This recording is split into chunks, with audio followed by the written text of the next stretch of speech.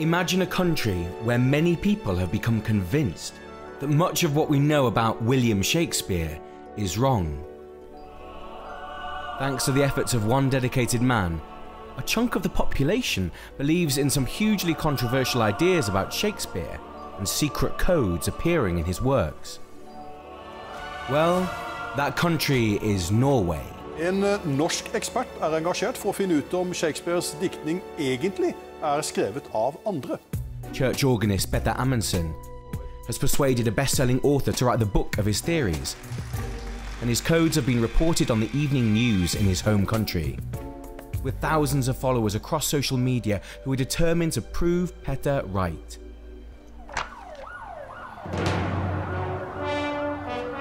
But I'm not one of them.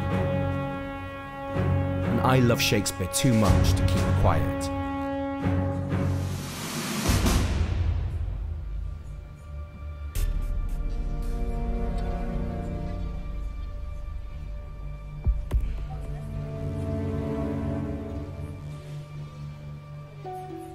My name is Robert Crumpton. Not only do I write about Shakespeare in my PhD thesis, but I've also performed his plays on stage as an actor and taught his works to hundreds of students. In all areas of my life, Shakespeare is everywhere. Petter Amundsen has no PhD, no university professorship, and yet he's written a book about Shakespeare. He's supposed to have an astonishing ability to see codes and messages which solve every mystery about Shakespearean authorship. Surely Shakespeare wrote Shakespeare, no question. We know perfectly well that Shakespeare wrote Shakespeare. We have the unimpugnable historical evidence. There are books with his name as author. We have all the quartos of Shakespeare's plays printed in his lifetime, and quite a lot of those name him on the title page, William Shakespeare, which have dedications printed underneath them. There are monuments that hail his achievements, and we have comments from people who knew him as a writer. Now, if it wasn't William Shakespeare, who the hell was it, one has to say? Shakespeare is the most important figure in world literature. A glover's son from Stratford-upon-Avon, a grammar school boy who came to London and wrote the greatest plays in history, the man who created Hamlet, Othello, Lady Macbeth, Prospero, the man who crafted the most beautiful sonnets in English, the man who could put kings and commoners side by side on stage, and whose works can still make an audience weep with sorrow or laughter. William Shakespeare, the Bard, one of England's greatest achievements and exports. Everybody with any sense accepts this, don't they?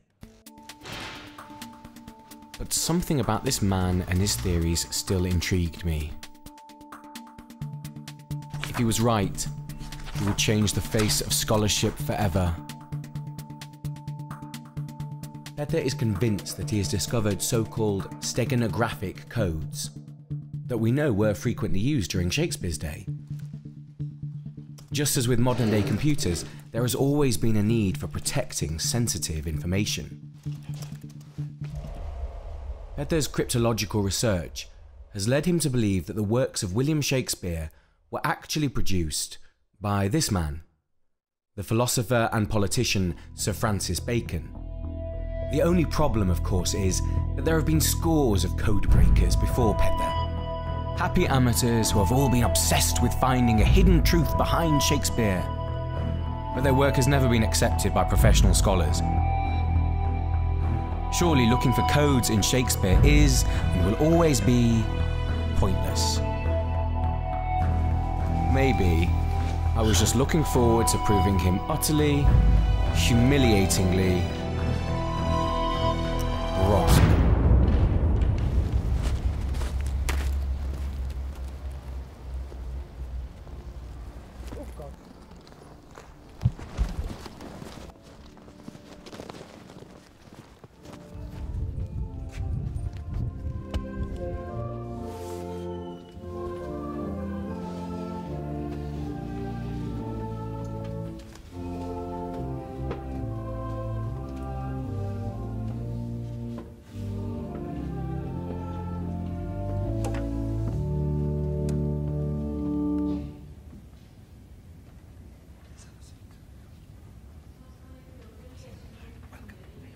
white is okay Yeah, with that's you? brilliant. Thanks a lot. I'll take this black one. And I have some stuff over here because I'd like to show you. Yeah, sure. If I'm right about this, then reality is indeed as fantastic or even more so than imagination. Because the implications are almost terrifying in the end. But we'll take it one step at a time. Sure. Yes. I look forward to being terrified. Yes, I hope you'll stay with me until you are terrified. Or appalled. Okay.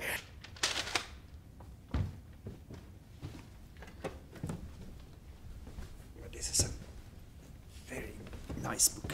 Wow. Petter has a facsimile of the first folio of Shakespeare's plays, compiled by some of his fellow actors after his death. There are only about 40 original copies remaining, each one valued as around £15 million. It's a book that brings together the greatest works of drama in any language, masterpiece after masterpiece. Petter thinks that the first page contains a code.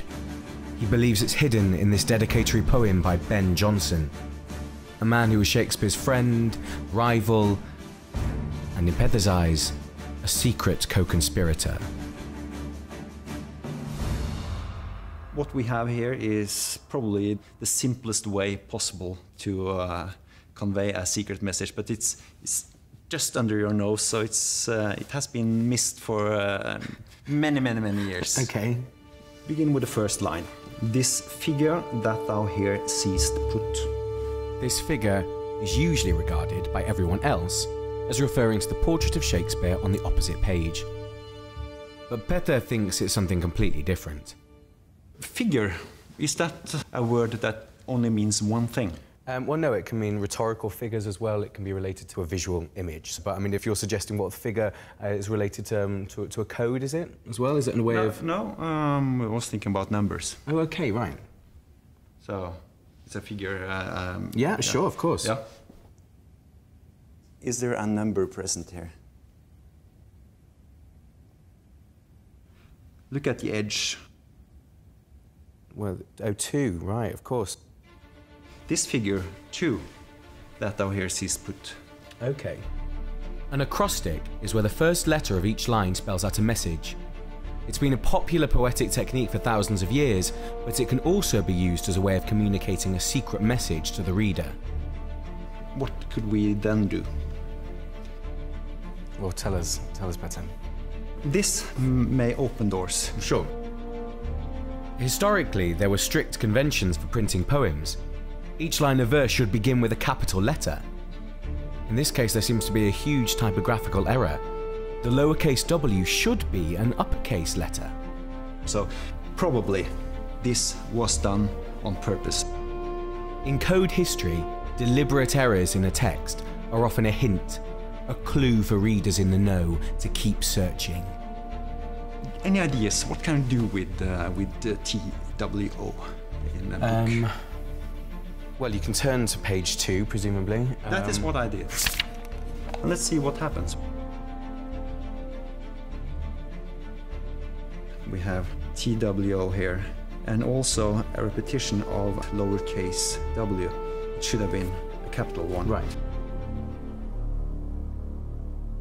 But I mean, where does that take us? Are we looking for acrostics that say 3 or 5 now in the margins? And or? then we could go to right. But you see the margins, yes, because what I discovered was this: F. Bacon.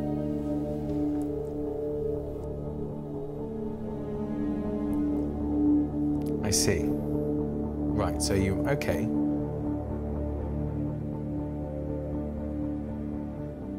So Francis Bacon has often been put forward as the true author of Shakespeare's works. He was a brilliant man, fascinated by codes and ciphers, well-travelled and multilingual, who combined a stellar legal and political career with writing works of science and philosophy, and he was the greatest English essayist of his age. But most scholars reject any suggestion that the plays in the first folio are really by Bacon. But You know, this is vital to the scene between Prospero and Miranda. Lend thy hand and pluck my magic garment from me, so.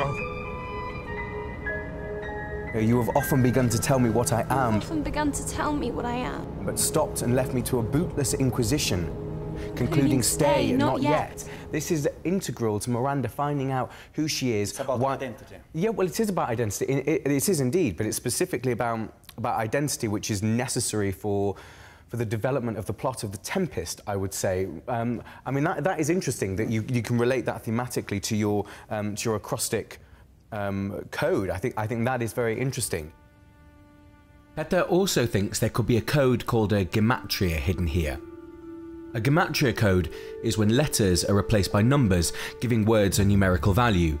A equals 1, B equals 2, and so on. The value of bacon is 33.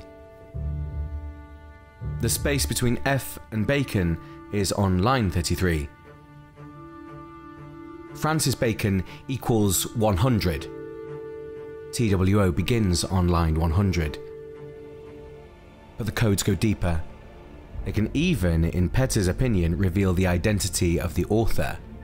To understand this, we need to go back to the first sentence of that dedicatory poem. Another way to read messages in text is when words borrow letters from the next word without changing the order.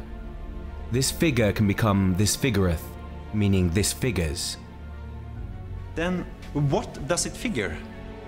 This figures the author. Athaur is a perfect anagram for author. Yeah. Right.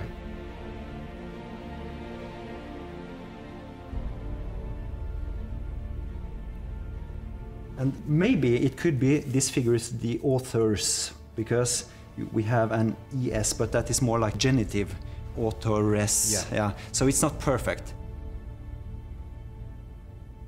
Can I just sure. Presumably, even if there is that existing there, that it says this figureth the author, and actually this does figure the author. You know, so actually this figure that thou here seest put is just exactly another way of saying exactly this figures the author. Ta-da!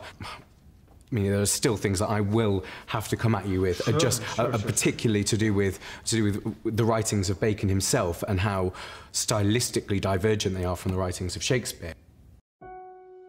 Bacon wrote wittily aphoristic prose, and he could certainly turn a figurative phrase.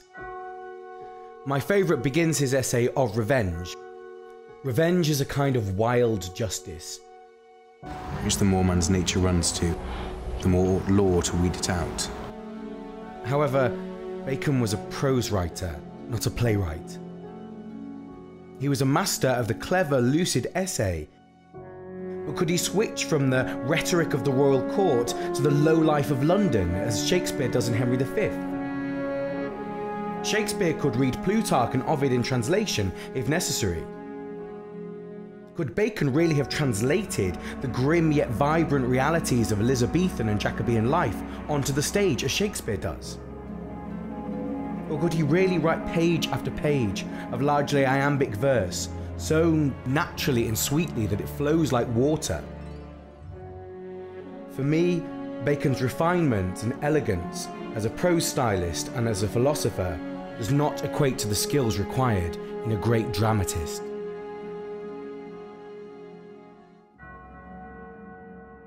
You know, in Francis Bacon I see a legalistic, a clever, a witty, a rhetorical, brilliant mind. I don't see the imagination which could explore the entirety of humanity, which I see in here. And this, Robert, is why I suggest that you keep in mind the word two. Okay. Number two. Perhaps there are two personae. This figureth the authors, the two authors. Petter believes it is highly likely that this code is a signature of Francis Bacon, one of the two secret authors behind Shakespeare's works. So if there are two secret authors, who's the other one? let me show you something else that Ben Jonson wrote. This is from his epigrams to Sir Henry Neville. Jonson, the apparent conspirator, also wrote a poem to the courtier diplomat Sir Henry Neville. Francis Bacon's nephew and distant relative of a certain William Shakespeare. And there is a parallel here between this line and this line in punning and also what I'd like you to discover. Because if the figure could mean a number here. Right. So, can you see it? Well, presumably if you're trying to find a link here, then thou art not one. Look at the edge. Oh, well, it's got that. It's the same letters, aren't they? Pretty much. Well, oh, two, right, of course, and then... Thou art not one, but probably two.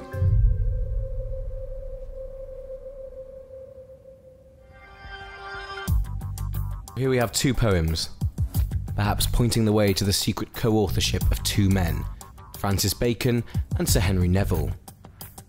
The two men were contemporaries, both walking the corridors of power in the Elizabethan and Jacobean periods at the same time. Well in. It's an anagram. Petter also points out an anagram of Neville's name in the poem, just underneath the letter O of two.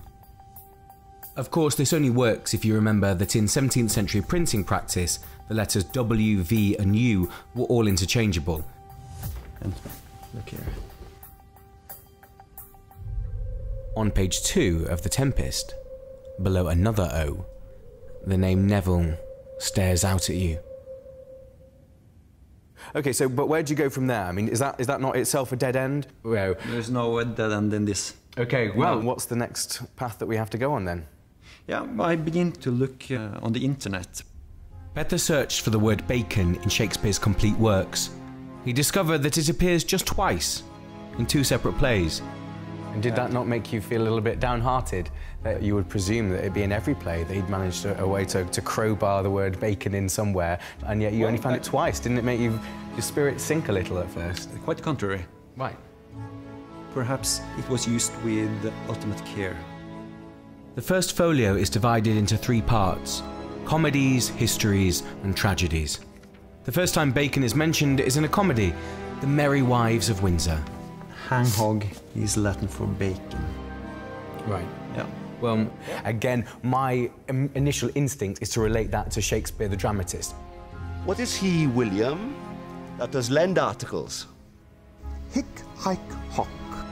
Yeah, accusativo, hing, hang, hog, and a hog, a bit of pig that is hung to be cured and then eaten, is bacon. Hung, hang, hog. And suddenly, you know, we have a double-edged comedic effect. As Mistress quickly comes in and says, "Oh, hang hog is Latin for bacon. I warrant you." But then we go to the histories part. In part 2 of the folio, bacon is mentioned for the second and last time in the play King Henry IV, Part 1. Have a gammon of bacon and 2 razors of ginger to be delivered as far as Charing Cross. Okay, what does this tell us other than the fact that Shakespeare has used bacon twice? Exactly. But any similarities here? This page and this page. Just turn back again. Right. You'll have to help me, I'm afraid. In a word of page numbers. Oh, I see. Right. That is interesting. 53, 53. Each of the 3 sections of the first folio is numbered separately. Bacon is mentioned in the 2 different plays, but both times on page 53.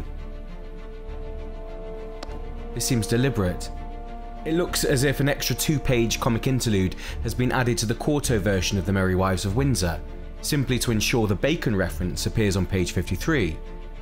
And in Henry IV Part 1, the typographers also seem to have gone to a lot of trouble to make sure bacon appears on page 53.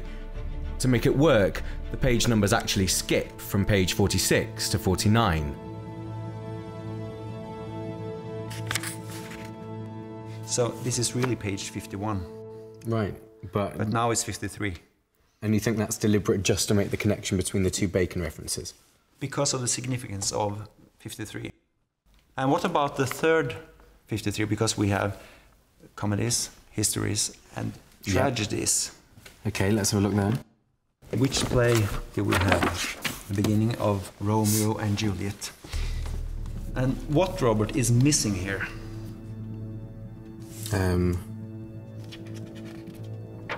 Something with households. Ah, yeah, of course. We haven't got the prologue, have we? No. And this is the only prologue beginning with which word? Well, it's two households, right? Yes. It's interesting, isn't it? It is interesting, yeah. Wouldn't that be more likely, though, if he'd had the prologue? Wouldn't that have been perhaps the more significant? That is just two. Right. Not three. Okay. Of course, it also fits Petter's theories that just below the number 53, we see the phrase, "I know a trick worth two."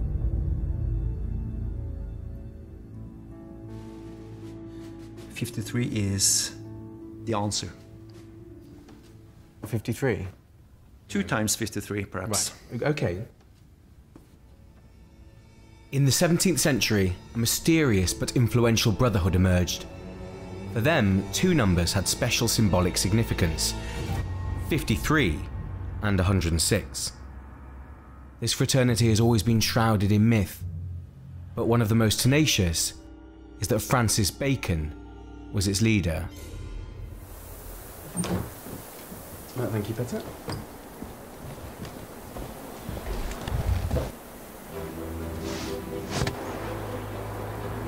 Well, it was all potentially very exciting, but I couldn't shake the feeling that if you're intent on finding secret messages in any large piece of text, then by hook or by crook you will find them. Nearly 70 people have been put forward as candidates for the authorship of the works of Shakespeare. Petter is obviously convinced that it was Bacon and Sir Henry Neville, but others have been just as passionately certain that it was Christopher Marlowe, the Earl of Oxford, or even Queen Elizabeth herself. It's, you know, it was Bacon, then it was Marlowe, then it was the Earl of Oxford. The Earl of Oxford is the most common one now. But there are about 60-odd people. In the last 5 years, it's been Sir Henry Neville. Nobody had ever heard of him in terms of Shakespeare before. Lady Mary Sidney, someone has just written a book trying... Now, I would have thought that any dispassionate person would say 60 people have been suggested. This in itself shows it's all nonsense. You know, if the field is as open as that, where are we? With such a crowded field, it's hard to take any of them seriously. It is interesting, however, that Francis Bacon was the first alternative author to be suggested in the 19th century, and Sir Henry Neville one of the most recent. Maybe Petter is completing the circle, closing the book on the authorship question. We call this fuck. What do you want? Fuck.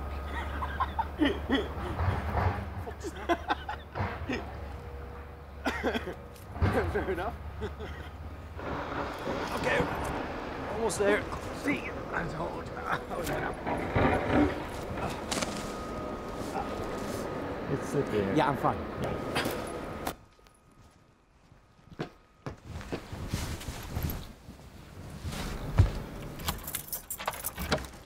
Welcome. Thank you, Petter. So, okay, Robert. Hi, Petter. What I'm suggesting, I suppose, is that because you've suddenly got these little floating letters, your brain inevitably works overtime to find some kind of interpretation. But we always seek explication, we seek answers. But what you really do is to pull this apart to make it disintegrate before it has the chance to become something. Well, excellent. Okay, well, in that case, let's bring it back together. Let's move on. This is my point. So, back to 53. And 2 times 53. Because it appears that from my occult experience, my dabbling with the occult, I knew the significance of 106, which is 53 twice. A proto-Masonic fraternity published 2 significant books around the same time that William Shakespeare died. And who were this fraternity? Rosicrucians. The Rosicrucians. In 1614 and 1615, 2 mysterious books were published in Germany. The first book is called Fama Fraternitatis, the fame of the brotherhood. The second is called Confessio, confession. In print, it starts a revolution because people read this document inviting them to join the Brotherhood of the Rose Cross. The Rosicrucian manifestos tell us that their founder, Father R.C., died at the symbolic age of 106. The Brotherhood celebrated the power of freedom of speech and wanted access to knowledge for all levels of society. Lutheran Reformation was a disaster, a failure. It had split Europe asunder. It had made men of learning hate each other. It had made it impossible for people who had big ideas to come together and talk, because the Pope was always sitting in the room saying no. Or there was Zwingli was sitting in the room and saying no. Or Calvin was sitting in the room and saying no. Where was knowledge going? The Rosicrucians claimed to be a secret European network of brothers, recruited under a sacred oath, who called themselves R.C. So the letters R, C, they are important. One of the key figures associated with the Rosicrucians has always been Francis Bacon, and many of his books bear the watermark R.C. R.C. So, oh yeah. Yeah. Also on page 53.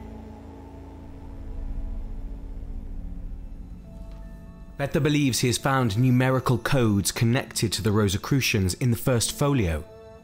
The Brotherhood were obsessed with the numerology or gematria of Kabbalah. In this system, the letters RC can be converted to the numbers 17 and 3. R is the 17th letter of the alphabet, C is the 3rd. An encoded way of writing RC would therefore be 17 and 3. On page 173 of the first folio, we find the opening page of Richard III, or R.C. On this page there is also a Masonic expression which only appears once in the first folio. He hearkens after prophecies and dreams, and from the crossrow plucks the letter G. The phrase the letter G, which could refer to the G in the emblem of Freemasonry. There can also be a Rosicrucian code similar to this in one of the poems written by Ben Jonson as a eulogistic tribute to Shakespeare in the first folio. Look at this. It is the famous poem to the memory of my beloved, the author. 10, 11, 12, 13, 14, 15, 16, 17. The 17th word is fame, the first Rosicrucian manifesto. 1, 2, 3. And 3 words later we find confess, the second Rosicrucian manifesto. 17 and 3. R, C.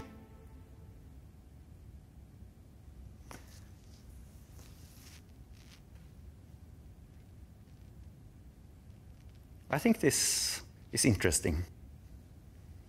So the thing is, it all works in terms of the numbering. But what does it mean? Well, quite. Ben Jonson mentions the Rosicrucians several times in his writings. So he was familiar with this term. Whether he was a full member of the Brotherhood or merely offering a coded tribute to them in the poem, we simply don't know. Nobody in this period admits to being a Rosicrucian. This may be because the manifesto's message was regarded as so explosive that it caused uproar throughout Europe. Political and religious authorities joined forces to condemn and hunt down suspected Rosicrucians as dangerous subversives. There are Rosicrucian witches, and these witches are subverting the destiny of Europe, and they must be stopped. But there was one problem with the Rosicrucian witches. They were invisible. How did you know who was the Rosicrucian? René Descartes, the famous philosopher, is in Paris. He's stopped by government agents. They arrest him. They say, you're one of these Rosicrucians. He says, how can I be a Rosicrucian? I'm not invisible. So they were really famous. So it's not a very radical idea that Ben Jonson could have done this. Just to play devil's advocate, it's also necessary to say that the word fame is not necessarily unusual in a dedicatory poem. And something one should confess. Well, exactly, something one should confess, exactly. You know, so where do we go from there? What are we looking at now? What I did was to turn to my computer to look for occurrences of rosy cross. The phrase rosy cross appears nowhere in the complete works of Shakespeare. You can look for the word separately, but in a devoutly Christian era, you're going to find cross everywhere. And because you find it all over the place, it becomes useless. Right. But rosy, that's something else. Okay, right, and how many then? Twice in the folio. Well, sure, let's have a look where they are. The word rosy appears just twice in the first folio, and both times in the late play Cymbeline.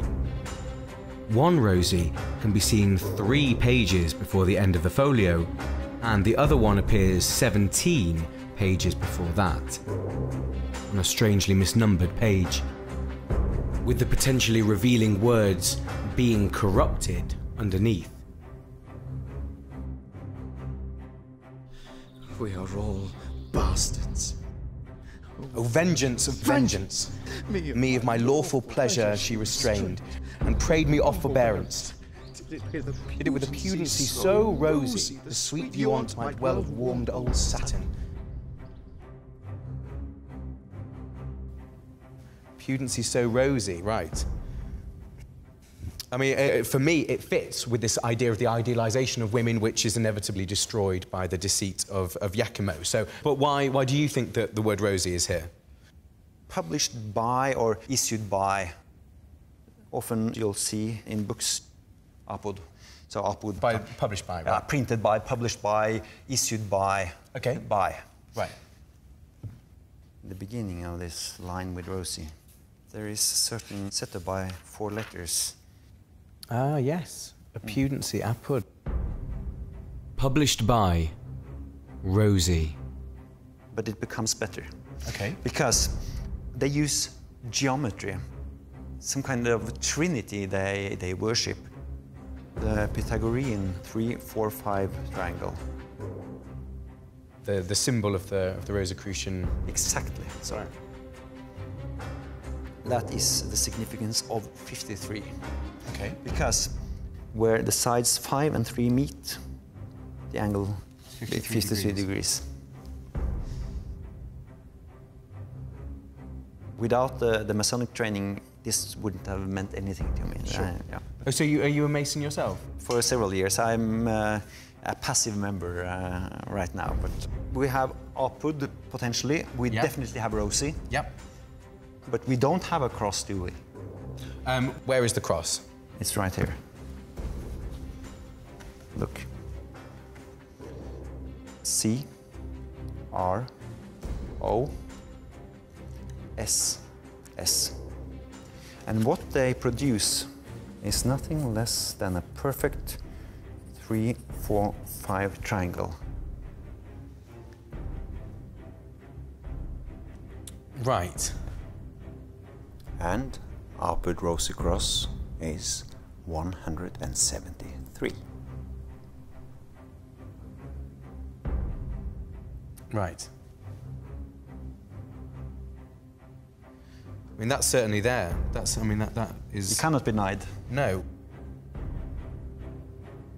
This could open all sorts of interesting well, I mean, connections. that's certainly... Yeah, that is...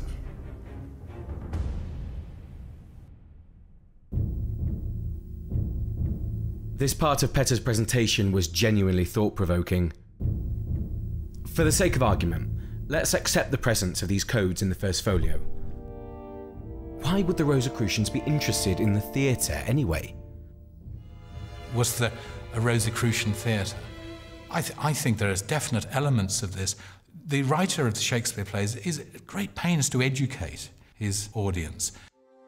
Was the author of Shakespeare using the idea of a divine play as a way of saying things to the illiterate who couldn't read these books, who couldn't join the great intellectual game which had been going on since the Renaissance? The truth appears so naked on my side that any purblind eye may find it out. As an art form which could appeal to audiences across the social spectrum, including the illiterate, plays were perhaps the most effective way to disseminate knowledge about history, religion, politics and science.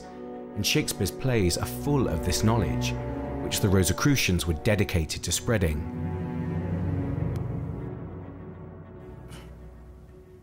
It's very interesting. Thank you. Well, it's true. But what's next? What's next? Where I mean, is this just as we have to go to Stratford?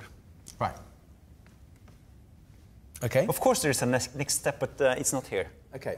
But I have to do my skiing instructor job first. Oh, yeah, yeah, exactly. Yeah.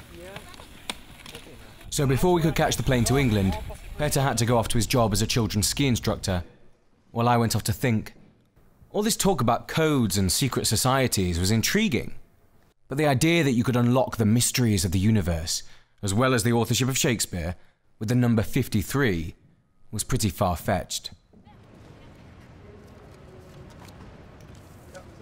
Gate 53. Just back. Have a nice flight. Thank you.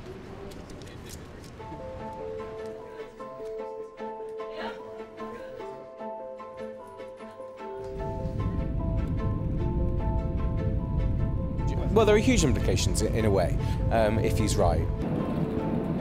It will change our assumptions of conspiracy and the very nature of things being hidden from general consumption. It will, I think, make a lot of us feel a bit foolish and maybe a bit sad if he's right.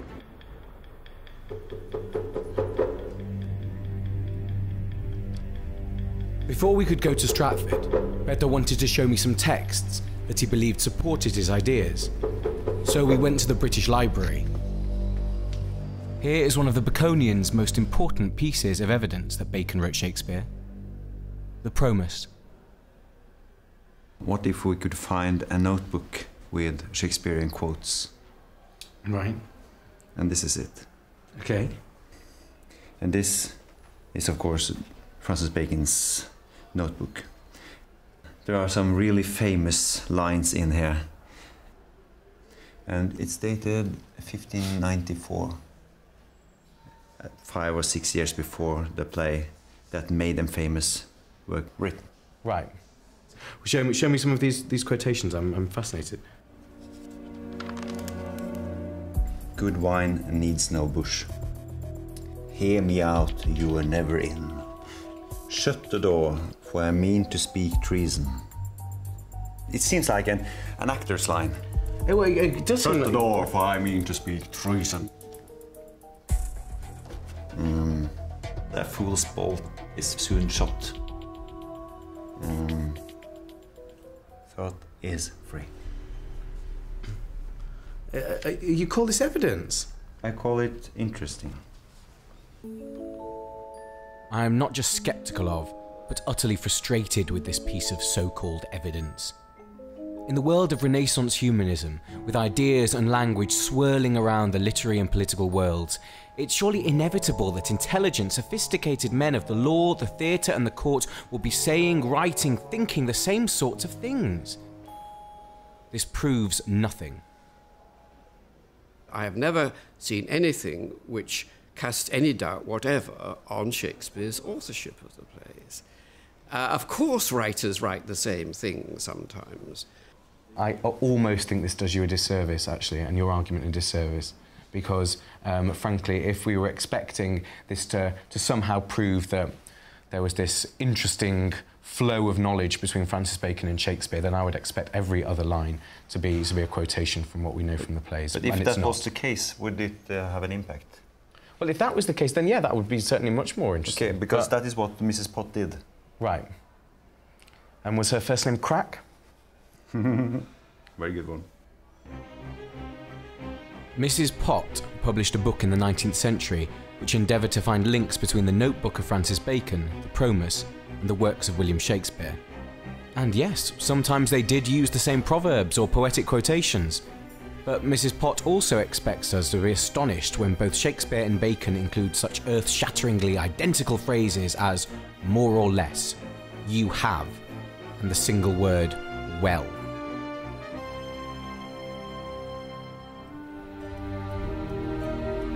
The journey continues. Between the British Library in London and Stratford-upon-Avon, Shakespeare's hometown, lie St Albans, Bacon's birthplace. Here is a unique artistic treasure which seems to link the two writers, and which I for one have never heard about before. So this is St Albans Cathedral? This is St Albans Cathedral. It is not therefore we are in St Albans. Okay. So, in case you think I'm a crackpot, we will mend it now. So, please. Oh, we're going in here?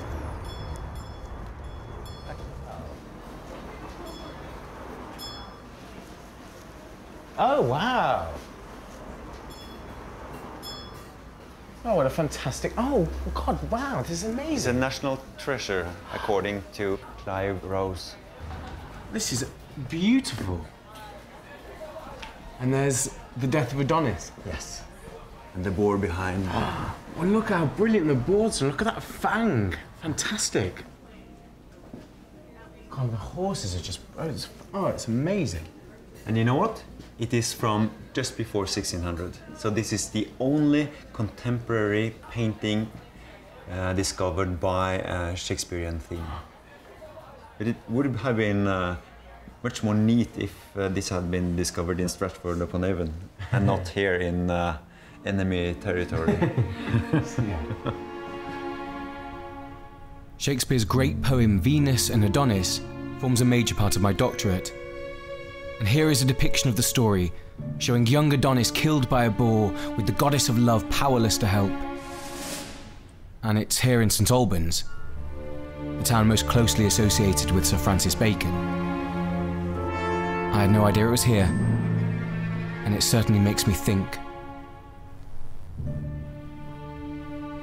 It's beautiful.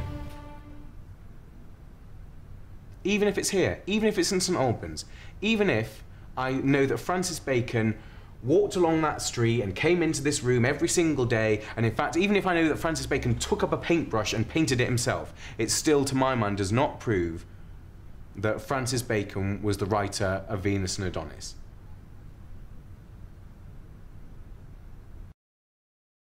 It looks like a feminine character up there.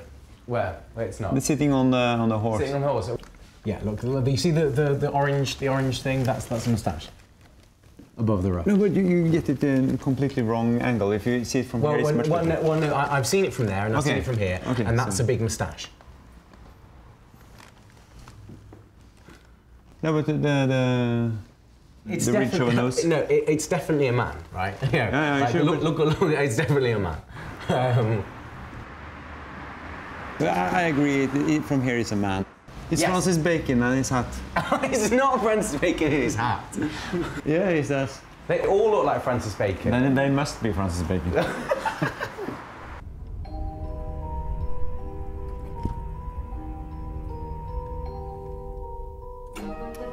We travel next to the far northeast of England, to Alnwick Castle, the ancient seat of the Dukes of Northumberland. Petter is apparently going to show me a document which is kept here, and which for Baconians is the smoking gun, the holy grail of their argument. Hi, I'm Robert. I'm Petter.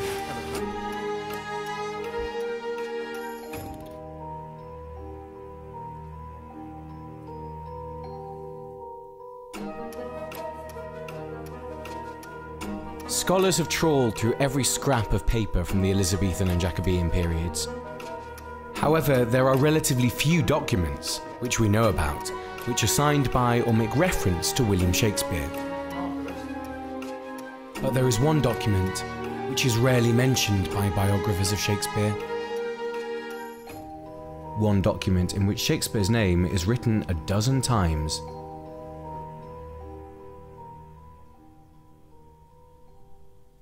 Here begin, if you like to take a peek.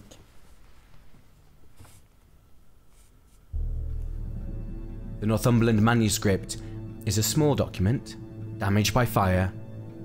It was originally wrapped around a collection of handwritten Bacon documents. On the manuscript there is a table of contents, and the names Francis Bacon and William Shakespeare. The Shakespeare plays Richard II and Richard III are mentioned in a context which might suggest that Francis Bacon was their author. It says by the same author. There's Francis written twice, one properly and one reversed. So it says Francis William Shakespeare. It seems to be an attempt to try to experiment with a signature. Well, I mean, that's just absolute conjecture, though, isn't it? Yeah, but have a look. Well, I mean, I can see. Yeah? Yeah. What do you think all this William, Shakespeare below? To be honest, Petter, like, I don't feel in a position to speculate. No?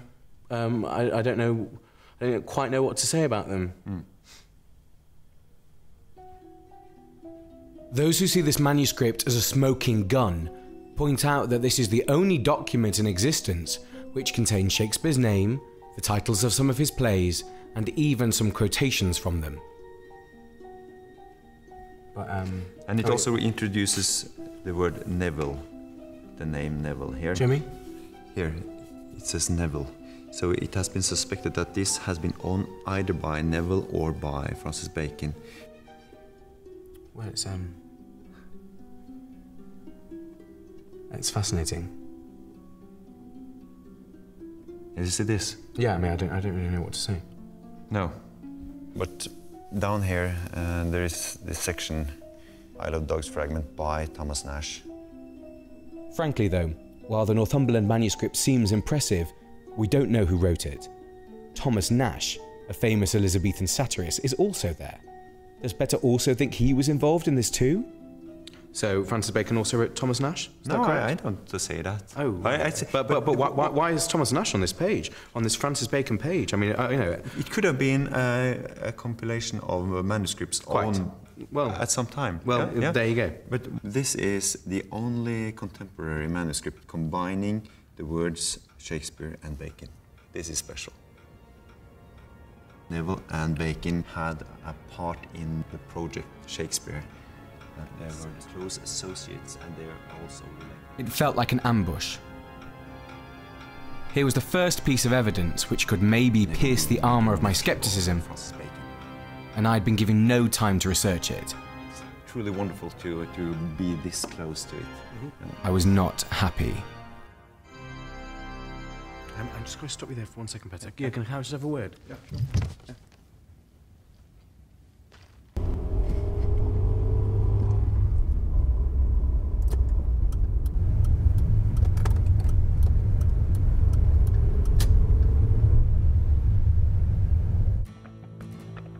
But could Shakespeare have been involved in the Brotherhood of the Rosy Cross? And perhaps even collaborated with Bacon, Neville, and others committed to their ideals?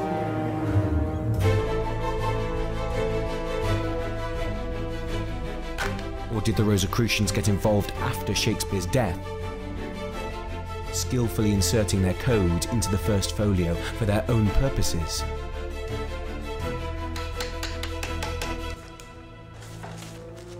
But why would they want to hijack the typesetting and publication of these plays? A process that must have been time-consuming and costly. What was the point? These were questions that remained to be answered. But there did seem a deliberateness to many of the codes Petter had pointed out to me, a crafted quality that appeared to transcend coincidence. But why bother including these codes in this big chunk of text? What's the point? It's a much more important cause that drives these men to do this. The treasure. We're going to find it. An entirely new twist, frankly. Shine forth, thou star of poets. It says, you are a constellation. This is where we are heading. Look.